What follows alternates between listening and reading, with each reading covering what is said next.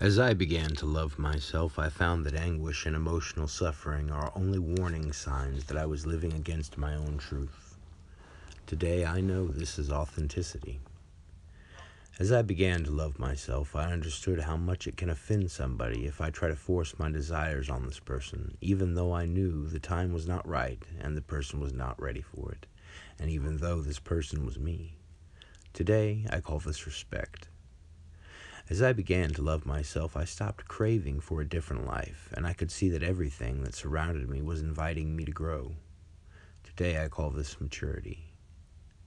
As I began to love myself, I understood that any circumstance, I am in the right place at the right time, and everything happens at exactly the right moment, so I could be calm.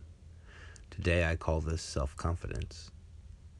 As I began to love myself, I quit stealing my own time, and I stopped designing huge projects for the future.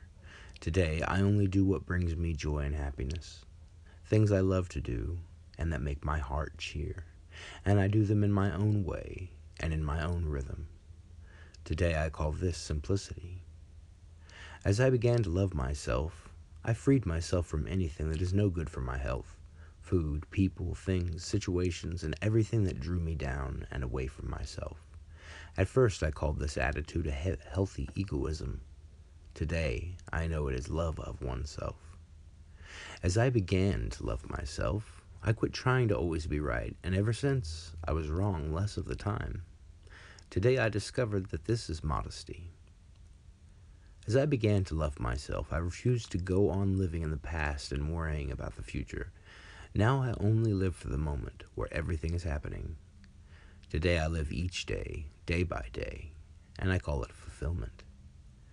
As I began to love myself, I recognized that my mind can disturb me and it can make me sick. But as I connected it to my heart, my mind became a valuable ally. Today I call this connection wisdom of the heart. We no longer need to fear arguments, confrontations, or any kind of problems with ourselves or others. Even stars collide, and out of their crashing, new worlds are born.